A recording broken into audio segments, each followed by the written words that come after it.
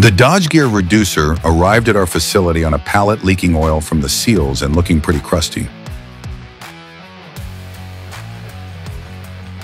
Our technician began to disassemble the gearbox to inspect the components.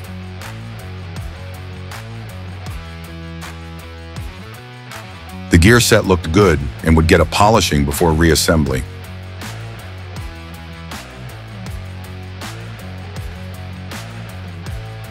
All new high-quality bearings and seals were ordered.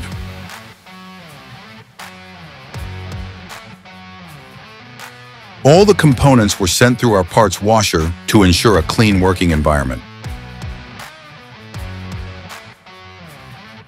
The input and output shafts were cleaned of any corrosion and polished.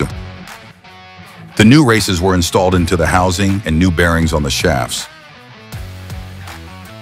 Next, the gear set was installed back into the housing.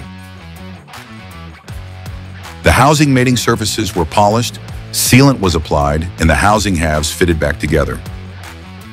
The housing halves were then bolted back together. The new seals were installed onto the input and output shafts.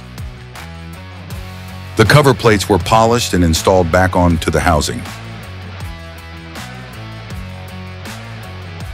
The gearbox was checked for proper operation and prepared for its new paint job. A fresh coat of gray enamel was applied along with a new filler tube.